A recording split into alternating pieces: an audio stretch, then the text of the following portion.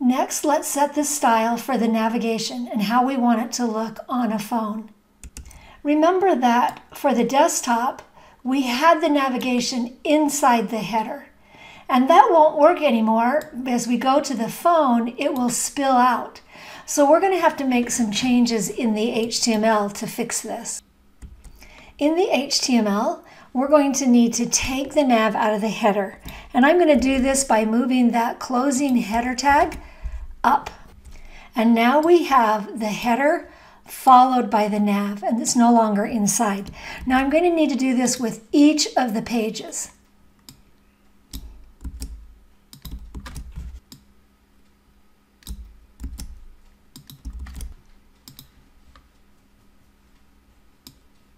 Okay, now I have taken the nav outside of the header in each of the HTML pages. And if we go back and refresh, then it shows up underneath, which is what we expected. Even when we make it large, it no longer goes up inside. It stays underneath. So that's a first step. Now we want to go ahead and change the style in the CSS. We still want there to be no bullets, so we'll leave list style type none and the margin and padding to 0, but we no longer want to float right or have a padding on the right. So we'll get rid of both of those.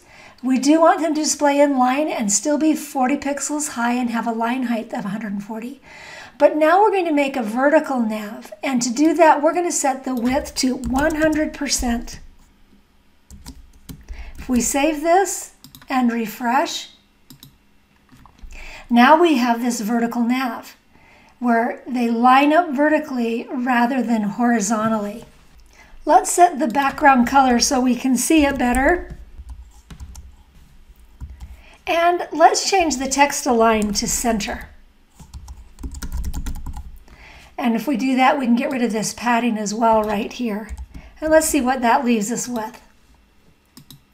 Now we have this vertical nav, where that navigation is vertical and expands the whole width.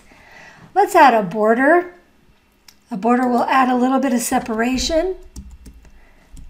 And on our hover, let's see what we want to do with that. Let's get our border and see what it looks like. There's a border so we can distinctly see them.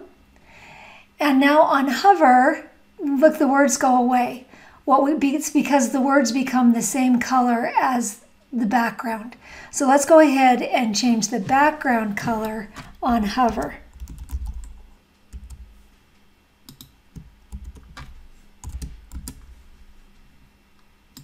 And refresh. And now when we hover over them, they change color.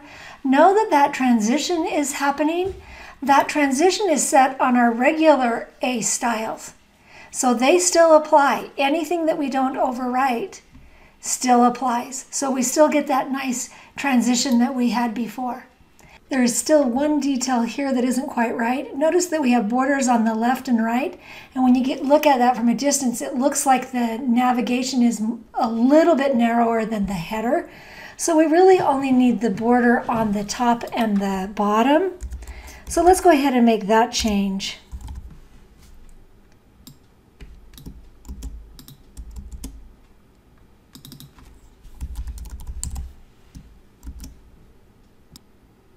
And there, now we have a vertical nav that will work well on a phone.